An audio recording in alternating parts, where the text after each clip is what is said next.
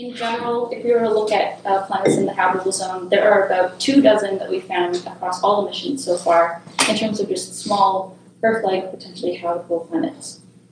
And the one that I want to draw your attention to here is Proxima Centauri b, because this is actually the closest planet to our own solar system. And I think if you were to ask me what's your favorite planet, this would be it. Because the fact that the closest planet to our solar system is a rocky planet in the habitable zone, that just makes me think that they really, really must be common.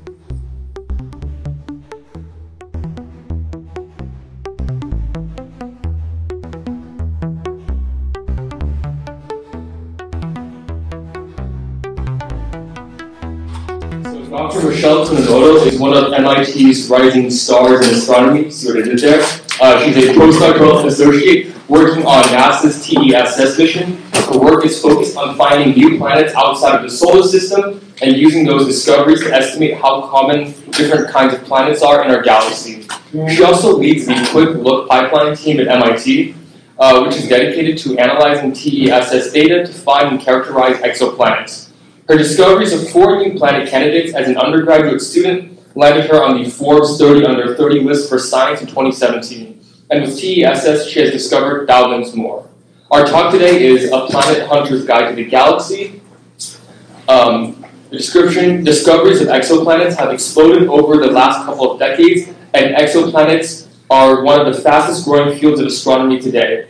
In this talk, Dr. Kunimoto will cover how we find exoplanets, how we identify those that are potentially habitable, and how anyone can take part in the hunt, even you, from the comfort of your own home. Without further ado, Dr. Kunimoto.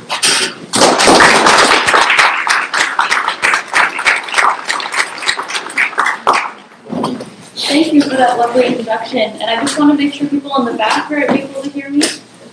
Awesome, thank you. So the next time you go outside at nighttime and look up at the night sky, it's a little bit challenging because it's cold, very winter time here. But I want you to look up at the night sky and consider that our star, our sun, is just one of hundreds of billions of stars in our Milky Way galaxy. And our Milky Way galaxy is just one of trillions in the existing universe. It could be that every single one of the stars that you see actually hosts planetary systems like our own solar system. And these planetary systems are what I'm interested in discovering and investigating. So specifically what I look at are things known as exoplanets. So exo means outer or outside. So exoplanets are planets outside of the solar system. And specifically there's a few key questions that I'm interested in answering. The first one is how common are planets around other stars? Is our star one of the only few stars that actually host planetary systems, or does every star host planets? How many planets are there in a typical planetary system? And what types of planets are there?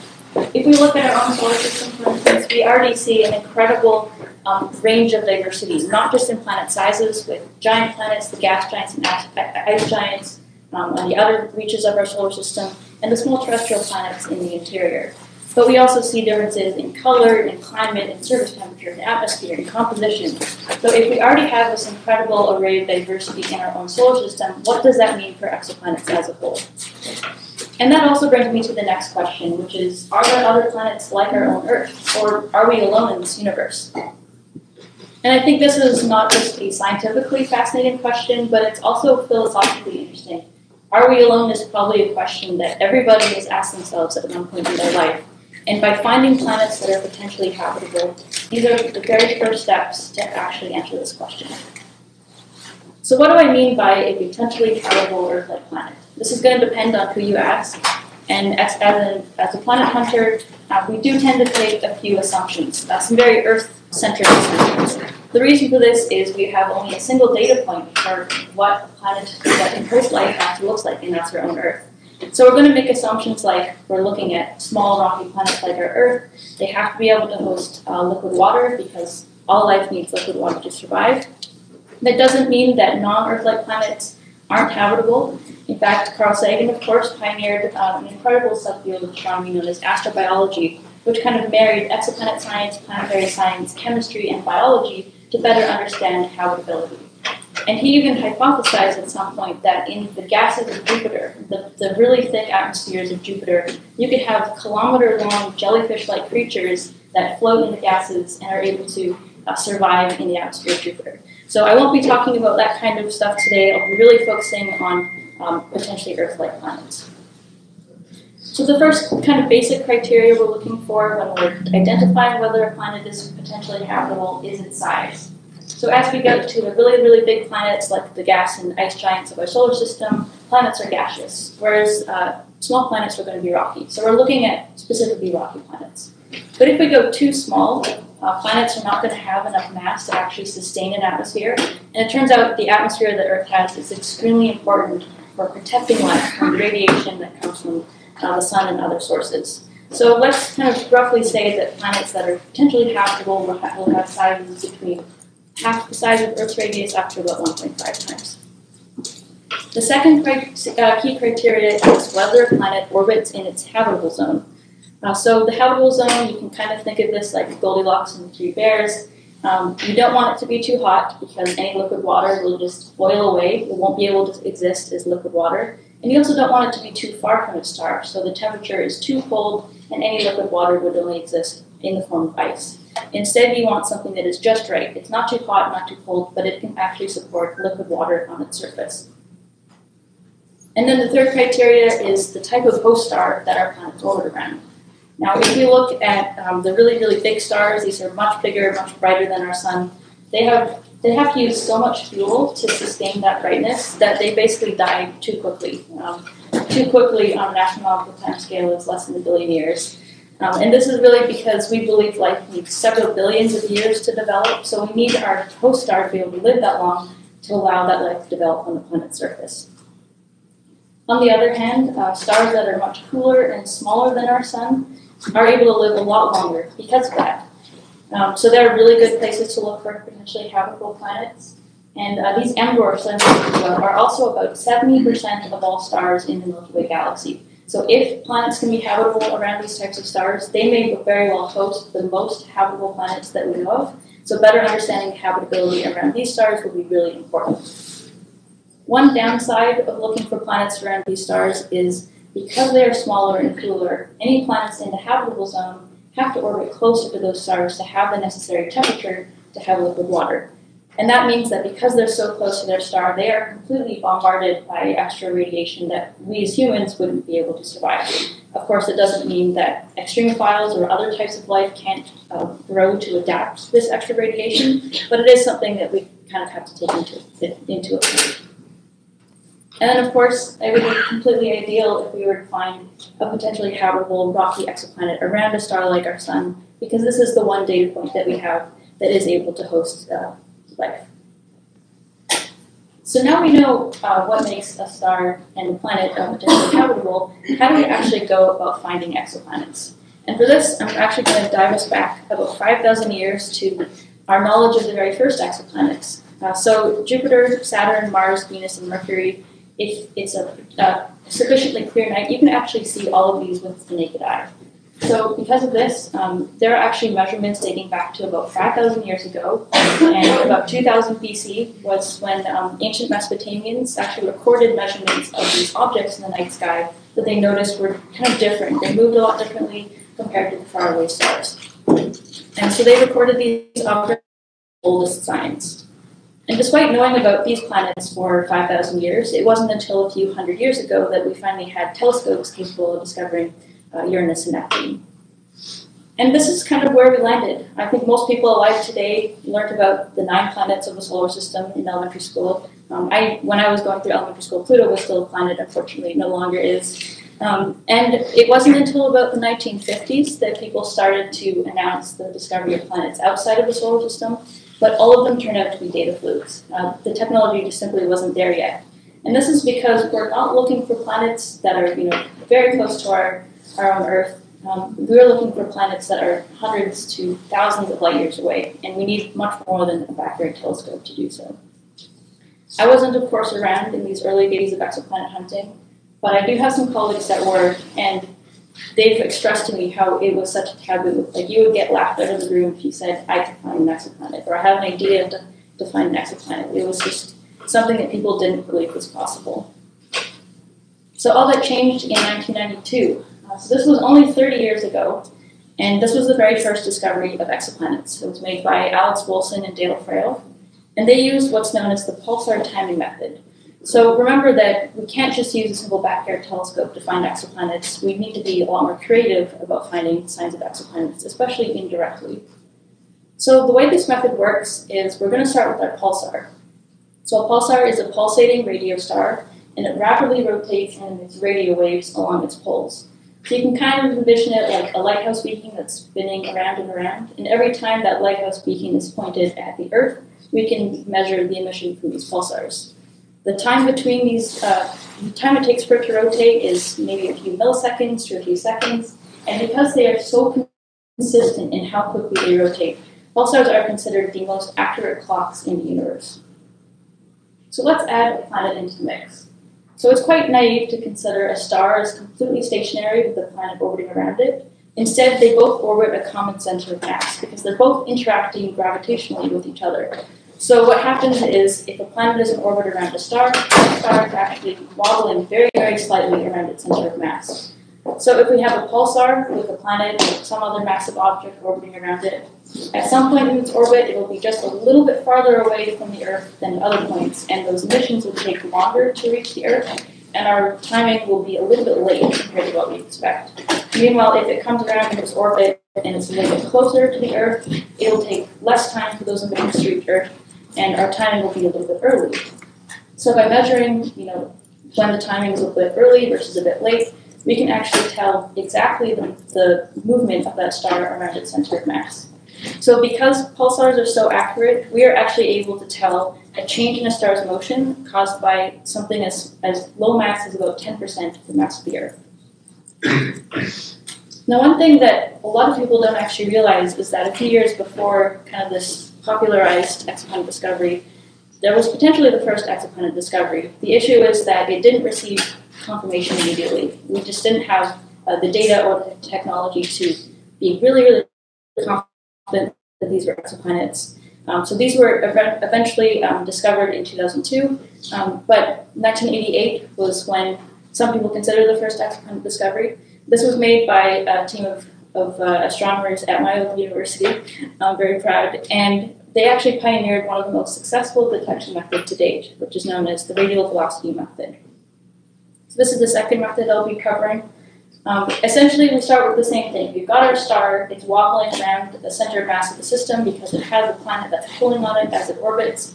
As that star is moving away from the Earth, the light that's measured from that star is shifted to the red end of the spectrum, and as it's moving closer to the Earth as it orbits, that light is going to be shifted to the blue end of the spectrum. So those of you who have stood on the sidewalk and had an ambulance or a motorcycle or something very loud go by, you know how the frequency of that sound changes as it rushes by you. You could actually measure, based off how much and how quickly that frequency is changing, how fast that object is moving. So it's the exact same thing here, but instead of with sound waves, we're doing this with light waves. So the radial velocity method is really powerful because the changes in the star spectrum are extremely precise. So we are actually able to detect a change in the star's motion of only about 1 meter per second. So I just want you to consider that. We're looking at things that are tens to hundreds of light years away, and we can detect a change in their motion on the order of about 1 meter per second with the best instruments today. Unfortunately, that's not quite enough to be able to find an Earth-sized planet in a year-long orbit around a sun-like star. So the goal of the radial velocity method is to be able to detect a change of 10 centimeters per second, and that's because that's how much the Earth causes our own sun to wobble around its center of mass. So I think that this is, 1 meter per second already blows my mind. 10 centimeters per second, though, is going to be possible within our lifetimes. So there's a lot of different detection methods. I don't have the time to go through every single one, but if you have any questions and want to learn more, you can feel free to ask me about any of these. So after these first early detections from the late 80s and the early 90s, again, just 30 years ago, there was a huge explosion. People kind of realized, yes, they exist, yes, we can find them, we should start to find them. So there were a few dozen exoplanets that were detected by the year 2000, and a few hundred that were detected over the next decade. And a lot of these early detections were mostly planets that were larger than Neptune. So we were kind of seeing that this is the typical planet that exists in our galaxy. And one of the really confusing things was we were finding a lot of examples of hot Jupiters. So these were giant Jupiter-sized planets that orbit their stars in just a few days. And of course, this is completely different to what we see in our solar system, where all the giant planets are very far, all the small planets are the ones that are close by. So the very fact that these existed, we didn't think that these would exist, these caused us to change all of our planet formation and evolution theories. One thing you might notice is that there's no small planets in this diagram. It's not that they don't exist, it's that we didn't have the technology to find them. So all that changed with the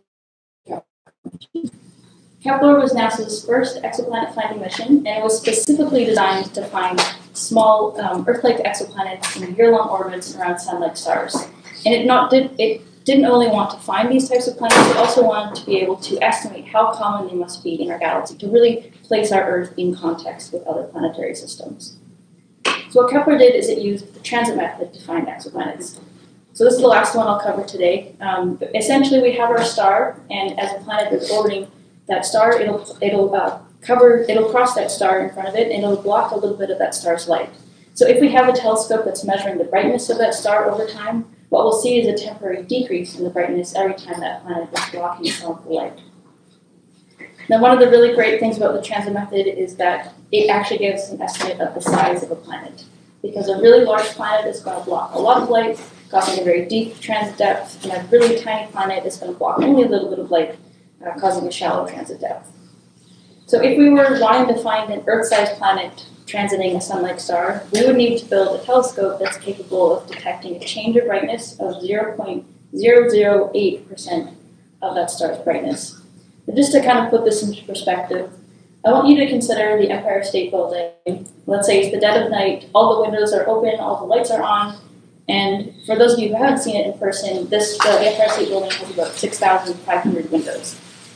So one person is standing next to a window and they close the window shade by just a few inches, and you need to detect that change of brightness from over 100 miles away. And now consider that a transit event is only going to happen for a few hours, and if you're trying to find an Earth-like planet orbiting that takes a year, that event is only going to happen once a year. So you basically need to train your telescope on a lot of stars simultaneously, consecutively for years and years and years just to be able to find a few transit events. And that's what Kepler did. So Kepler observed 150,000 stars for 4 years consecutively. And the reason it looked at so many stars is because we have no idea how common Earth-like planets are. If they're rare, then hopefully by observing a lot of stars, we can find at least a few examples of other Earths.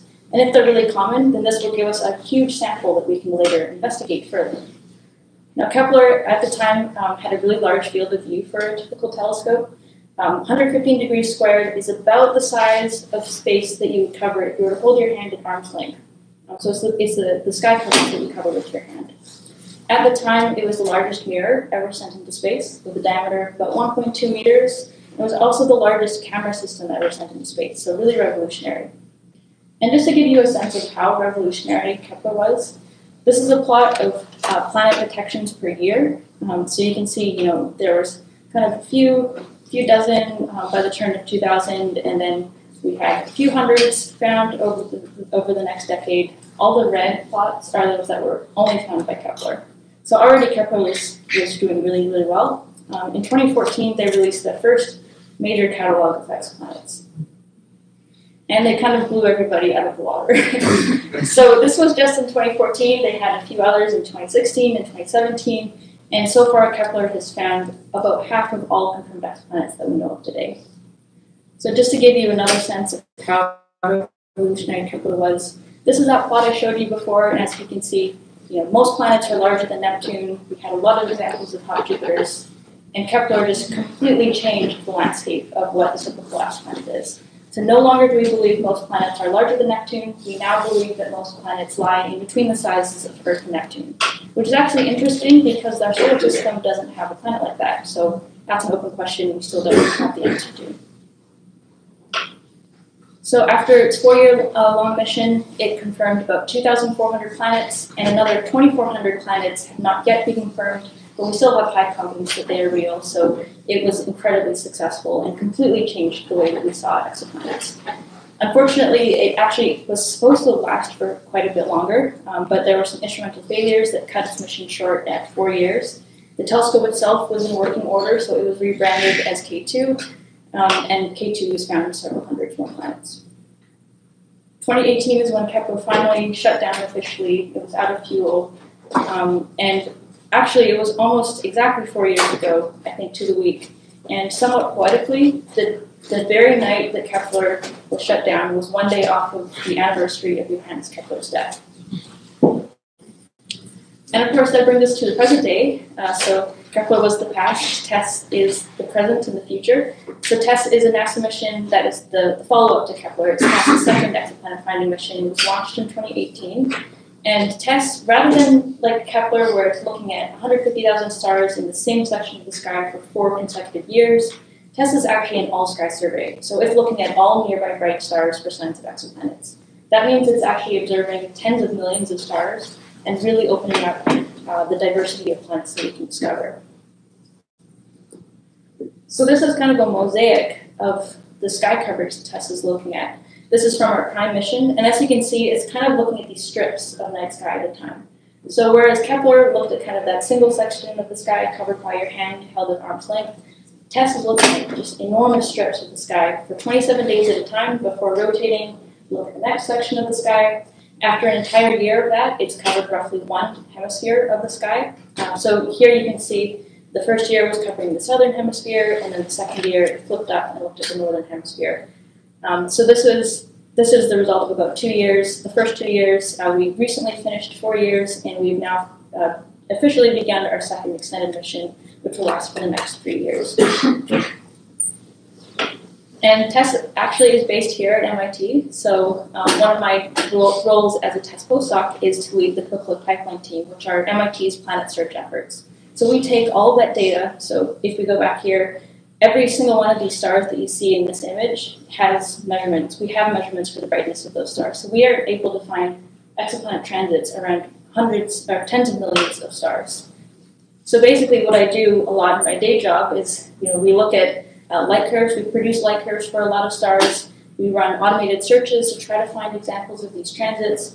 We actually really try to dig deep into whether or not these are real, these are caused by planets. And as a result, we have found about 268 confirmed planets, and just yesterday we surpassed 6,000 candidate exoplanets. So far we've found more planets than Kepler found, and we have a very bright future ahead of us. I've also predicted, based off of how many planets the TESS has found so far, that by the end of our next extended mission, which will look at the next 3 years, TESS should be able to have found about 12,000 new exoplanets. And just to compare where TESS kind of stands with Kepler, again, Kepler, because it was looking at kind of a smaller number of stars, but for a much longer than TESS is looking at stars for a given amount of time, Kepler was really able to dig down into the noise and look for smaller and smaller exoplanets. Whereas TESS, its specialty isn't so much small exoplanets, but kind of the really big, easy ones that you can find with very little data. So as a result, I think they're very complementary. Kepler with the small demographics, TESS with the giant planet demographics.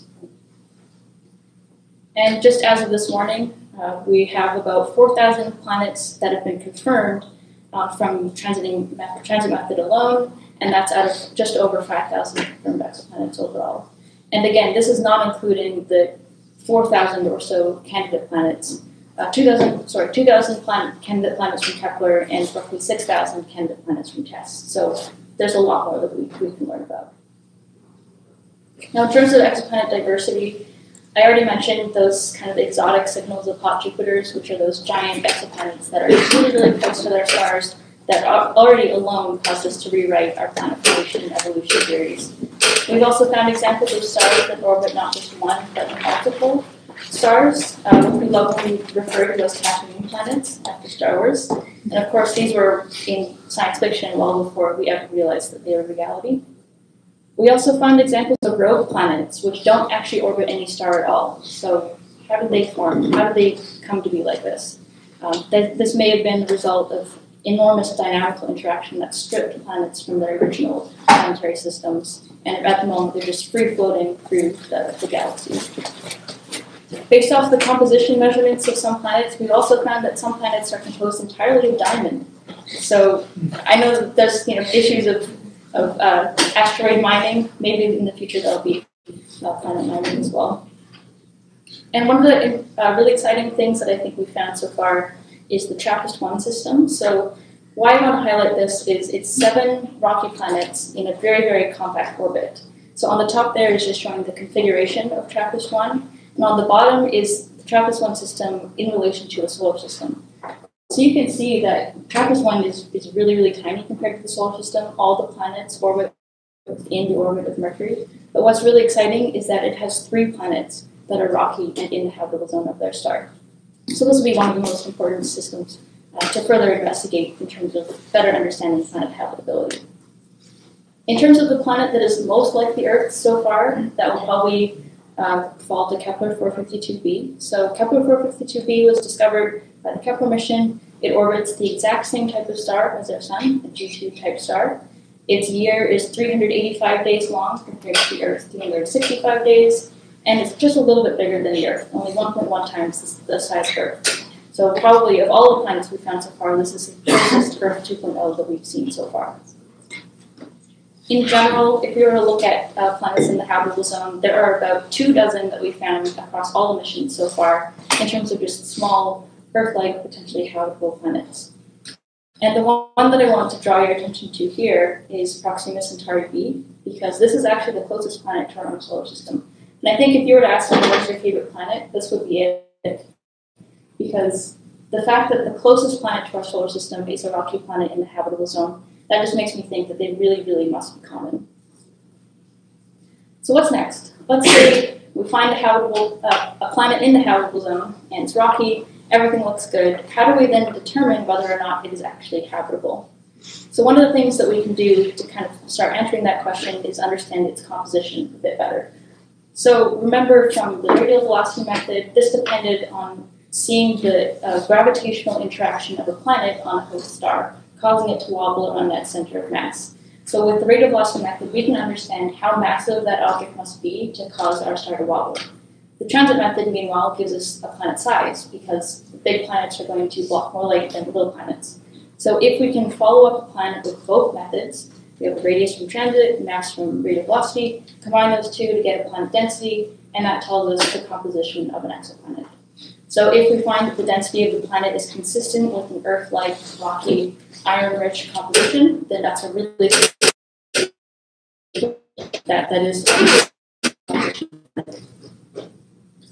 Another thing that I think is kind of really kicking off just right now, which is why this is an incredibly exciting time to be a part of exoplanet science, is we now have the technology to actually peer into an exoplanet's atmosphere and tell what molecules that atmosphere is consisting of.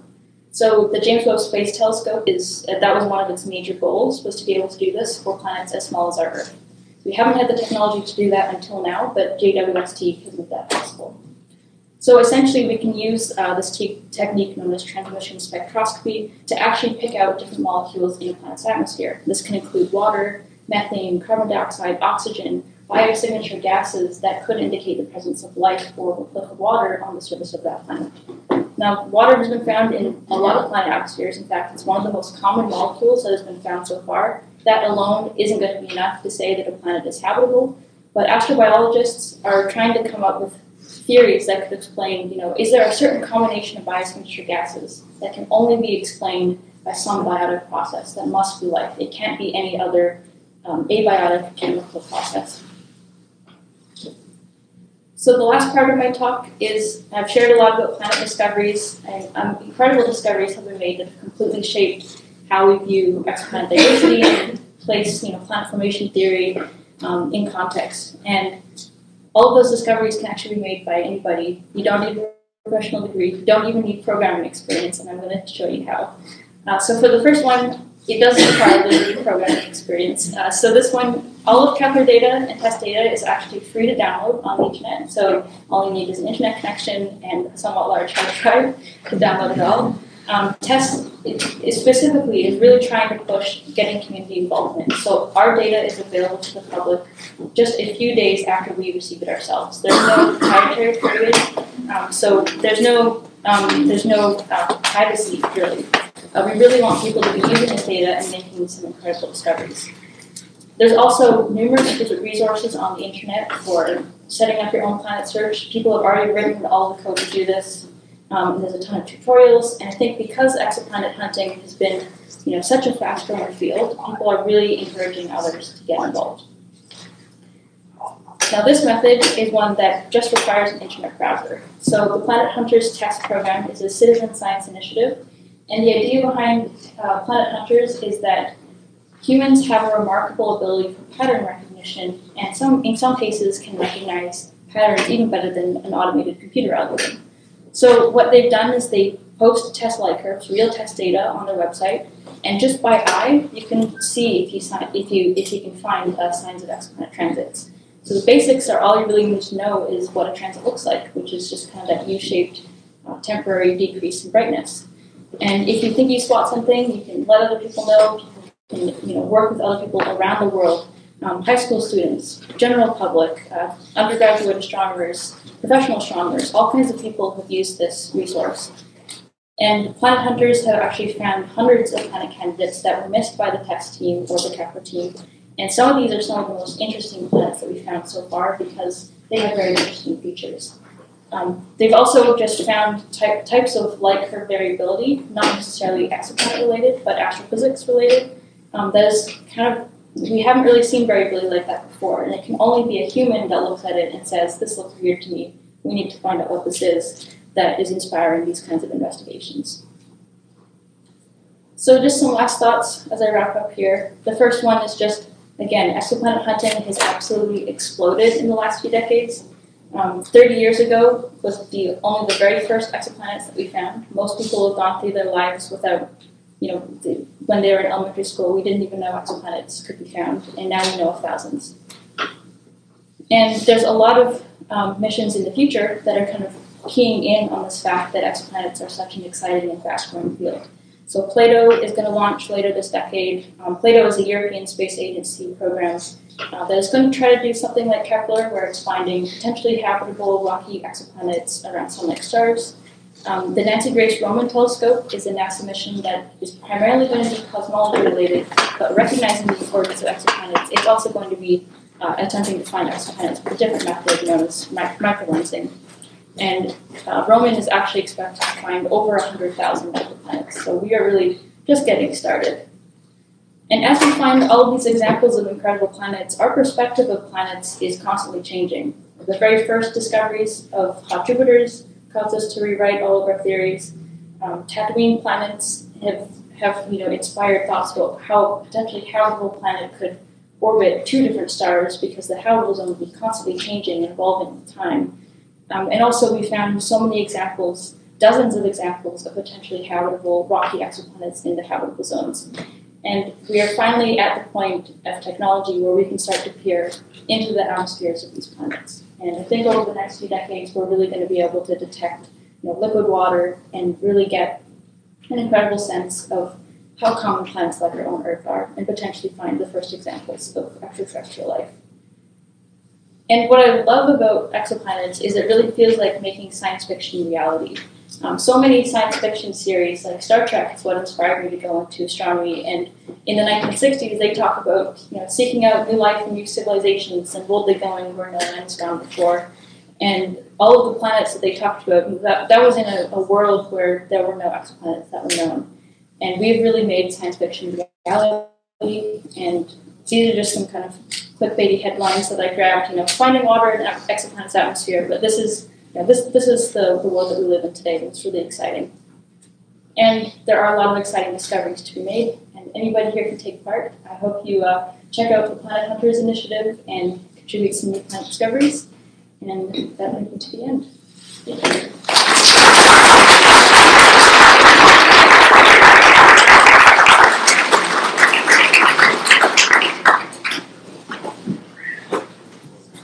you.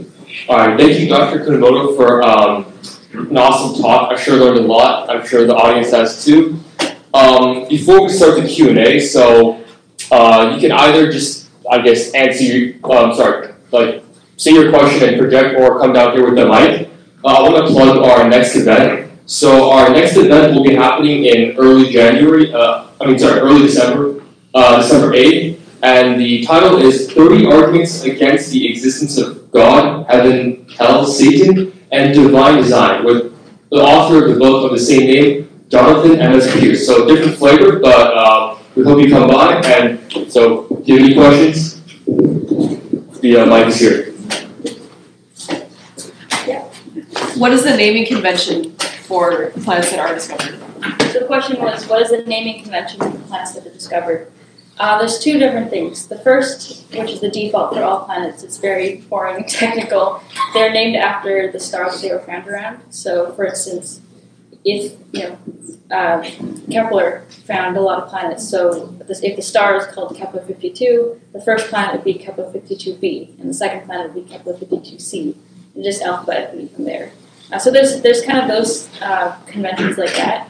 Occasionally, the International Astronomical Union actually calls votes for specific names that they can place planets of particularly high importance, like maybe they had historical importance or scientific importance. And in that case, people can contribute ideas for names that are, a lot more science fiction-y, a lot more inspired and creative. But that typically happens for only very few planets, very select planets. Yes? What do we know about the magnetospheres of the exoplanets and the stars that they orbit, and what implications does that have as far as habitability? Yeah, so the question was, what do we know about magnetospheres of planets and how that interacts with the stars that they orbit, and also what implications that has for habitability? Yeah, so those types of observations are able to be made for select types of planets. I think that because we take such an Earth-centric assumption of what habitability means, we do tend to sometimes lock ourselves into, if it looks too different from the Earth, then we don't expect life should be able to evolve. But as I said, astrobiologists are digging into examples of how life would be able to exist on planets with very, very different environments like those. And there are examples, of course, of extremophiles on Earth that live in completely different environments than we do and are still able to survive. So who's to say that that can't be possible with planets that have very, very different magnetospheres? Yes? You say the primary goal is looking for exoplanets is to find life, or are there other reasons? Yeah, the question is the primary goal of finding exoplanets to find life? And I would say that is. If you were to look at priorities, listed by NASA or the various mission directorates, a very, very common sentiment is better understanding habitability, the search for life, and exoplanets are finding exoplanets are one very important way that we get there. By better understanding how common Earth-like planets are, that helps us even better design future missions that are trying to find more planets.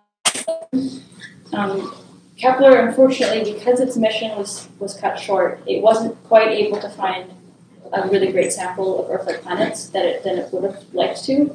But based off of what Kepler found, we kind of do estimate that about all sun-like stars have at least one planet in the habitable zone. So hopefully future missions will be able to find a lot more examples. Yes. How was the rogue planet discovered? The one that was just like floating out there? Yeah, so rogue planets are interesting. And the same planet definition, the International Astronomical Union, that says Pluto isn't a planet, they would also consider rogue planets not a planet because they don't orbit a star. Anyways, that's getting into a whole other can of worms. So rogue planets have been discovered using a technique known as microlensing, and it's, I think, one of the more complicated techniques because it requires knowledge of Einstein's theory of relativity to find exoplanets.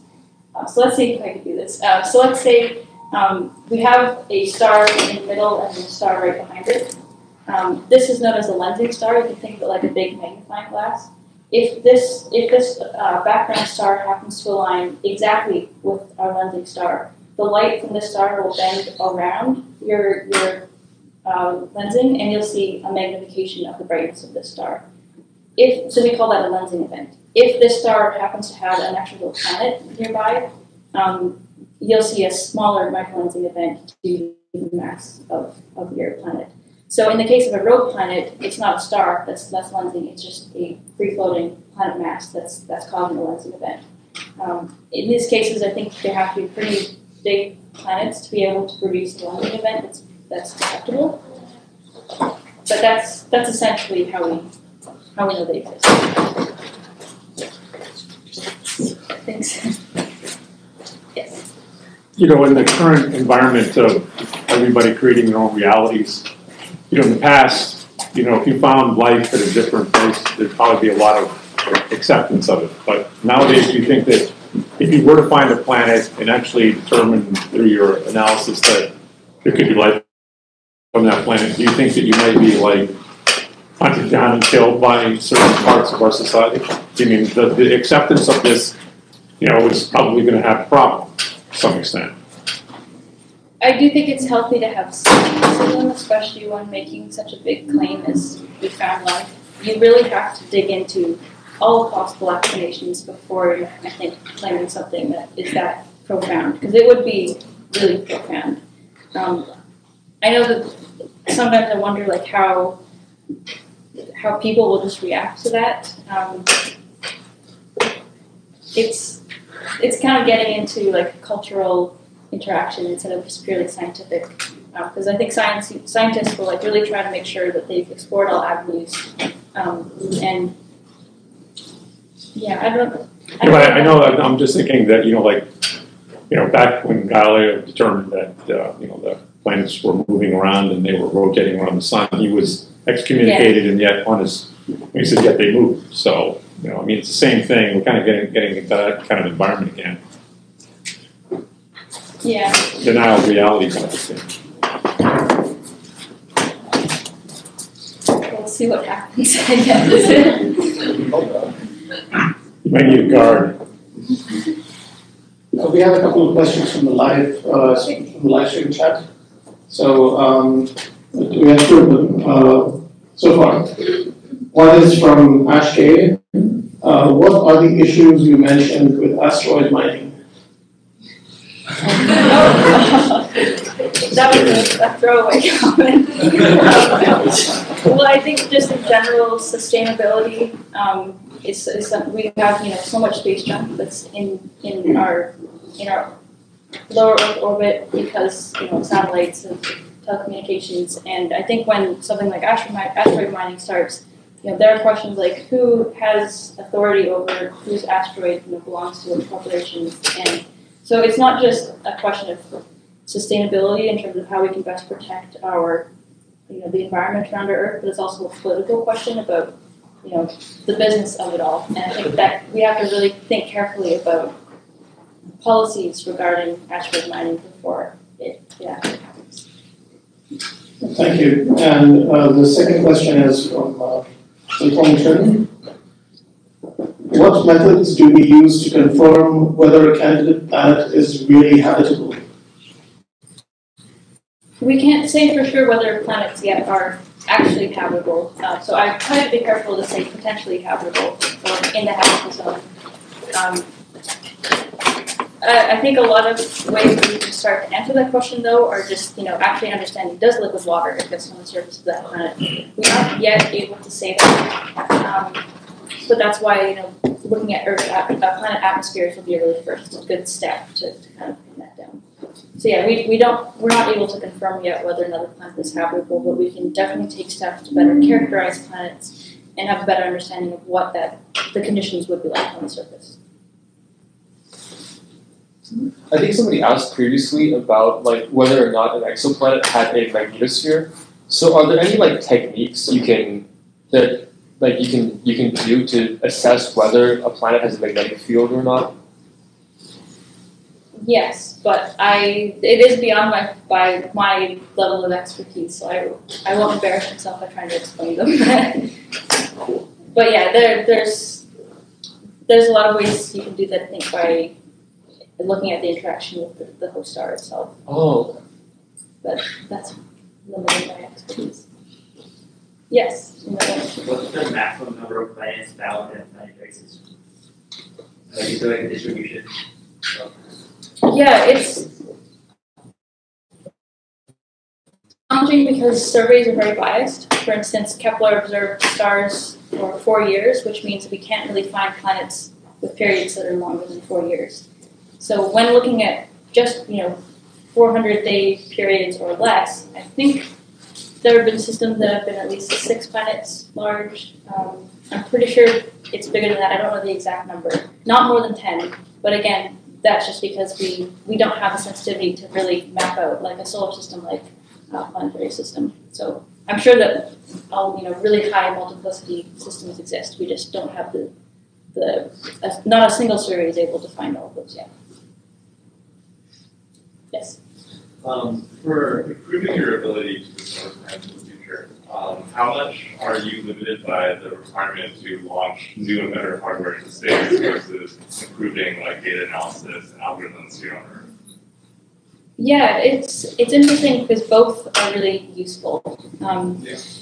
In fact, as a member of the clinical pipeline team, I'm constantly trying to think of ways to improve our data analysis techniques. The telescope is up there. We can't change the hardware, but we can change the way that we look at the data. So one thing that hasn't been totally, I think, taken advantage of in a lot of data analysis circles is the use of GPUs for programming. So a lot of people typically use CPUs, which are really good at taking like single complicated problems, whereas GPUs have better parallel processing power, so they're really good at doing like the same thing over and over and over and over again. So based off of some testing that I've done, we might be able to speed up our planet search algorithms by a factor of about 1,000 just by switching to consumer-grade GPUs. Our biggest competitors for GPUs actually for a while were the Bitcoin miners, and thankfully that's kind of died down. So we are able to like order some GPUs and see how that works with tests. I think in terms of hardware, there are actually, there have been changes to TESS. Even though it's launched, we can also change the software of the TESS mission. So one example is when we initially launched, we had kind of expectations for how much data could be stored on the telescope before we had to send it all down to Earth. And as we kind of actually used the telescope, we had a better understanding of its limits. And as a result, we realized that we could actually store many more frames, like pictures of the sky, in the same set of time. So we used to take pictures of the sky coverage every 30 minutes, and we've actually narrowed it down to every 200 seconds. Just like really pushing the limits of the hardware capability of the TESS mission, of the TESS satellite. I think that mission design is really important for designing future missions. Like, do we want to focus on quantity, so looking at a lot of stars, or quality, focusing on a few stars but with incredible precision to find the smallest exoplanets? And there aren't any clear answers to which one is better. I think we probably need both. Like Kepler versus TESS has kind of shown that we need, they really complement each other. So TESS capable of focusing down. Kepler's gone, right? Yeah, Kepler's gone. I mean, TESS has we're not able to push it that deeply, just because we would need much bigger cameras, bigger primary diameter cameras to actually have the light collecting power that Kepler did. So that's the limit of the hardware that was chosen. But it was made, that decision was made so that we could specifically look at millions of stars in the local neighborhood instead of just a single set of 150,000 stars. So, because of that decision, we've discovered planets around incredibly diverse stellar samples that Kepler never looked at. Related to that, so Planet Hunters relies on the human ability to recognize visual patterns. Computers have gotten a lot better at that over the last few years. So are that kind of thing still relevant? And also, do we see for this kind of data analysis? Machine learning is kind of taking over a lot of the data analysis circles, both from a perspective of planet searches, as well as the analysis of planet candidates once you've actually found them. So yeah, machine learning is definitely getting there. I think I would say it's kind of in the early stages. There's a lot more improvements that can be made, but the applications of machine learning have significantly expanded. That's why you need the GPUs then. Yeah, the GPUs in our case, they're not going to be used for machine learning purposes. They're still going to be more standard planet search algorithm. I think that there's still something to be said about the human ability to recognize when things are anomalous. I know there are machine learning networks that can work on anomaly detection, but I think those are in kind of much more early stage. They're not quite able to recognize when something looks like really weird and classify it. And a lot of humans have taken some incredible strides at identifying like really, really weird light curves. I don't know if any of you remember, I think this was maybe 2015, there was this light curve that had been observed by Kepler called Tabby star, and it had these wild variations that were quasi-periodic, but like people couldn't really understand. Like there was no type of variability that we understood that could explain a system like this. And one of the hypothesized explanations was that there was a Dyson sphere that had been constructed around the star, causing these incredible changes in brightness. And that light curve was actually picked out by planet hunters, the Kepler version of that. So if we had designed an automated method to look through those, maybe we would never even realize that Tabby star was a thing. Yeah. Do you use different to like confirm, like each of the different methods? Do you look at the same stars and confirm them with the different methodologies and say, yeah, that's definitely a planet? Yeah, so there are different tiers of planet confirmation. The absolute gold standard is to be able to have a radius from the transit method and a maximum radial velocity method. So to be able to look at the same planet with two different methods gives us a lot more confidence that this is a real planet, and also by getting estimates of the radius and the mass, we can understand like the actual properties of that planet and show that it is not a stellar companion. Sometimes it's not possible to follow up something with the transit method. So for instance, if we have our star, if it orbits like this, it will never transit the star. That doesn't mean the planet doesn't exist, but it won't transit, so we can only have one method to find that planet. So in that case, we have to use different methods to at least, if we can't confirm the planet itself, let's statistically show that all the other possible explanations are just so unlikely that we're 99% confident that this is a real planet, then we can consider it statistically validated. So there's different tiers of confirmation. We try to distinguish those by calling confirmed planet versus validated planet versus candidate planet, just to show our level of confidence and how we came to a decision that this was an actual planet. Sorry, we have a question from the live stream from Alex Ishan. Why does the TESS only look at the same place for 27 or so days and not more? Yeah, that's a good question why 27 days was picked. I wasn't there in the earliest days of the TESS mission when we were deciding this, but I think it's it's actually a consequence of the TESS orbit. So the TESS takes 14.7 days to orbit around the Earth. So twice that is enough time to give you 27 days of TESS observations. And then I think the decision to move to the next section of the sky after 27 days rather than repeat that process is just to get more data for a more diverse set of stars. So it's worth remembering that there are sections where those observations actually overlap. So if you looked at those kind of strips of the sky, they actually overlap as you get closer to the ecliptic poles. So some stars get as much as 350 days of consecutive observations in a given year, whereas most stars get more than 27 days. But we're constantly revisiting the same stars in the night sky to get longer observing baselines, more data for these stars. So there's no reason to think that we'll only ever visit each star a single time.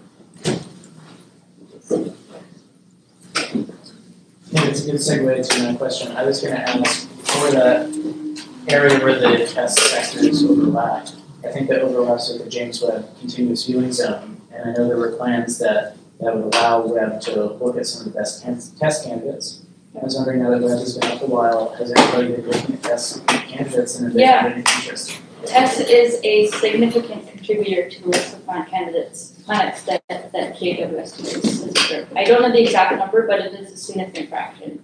And we're still continuously adding to that list of really good JWST targets, especially for those that are around M dwarfs, which, again, those are the kind of small, cool stars that are good places to look for habitable zone planets because they're just easier to find and the transits are going to be a lot deeper. And so using transmission spectroscopy with JWST is going to be easier to do. All right, guys, we're gonna cut the Q&A a little bit short because we have refreshments to serve, specifically apple pie and virgin cosmos. So like the non-alcoholic version of the cosmopolitan cosmos. See what I did there? Yeah. All right. All right. You wanna get this up?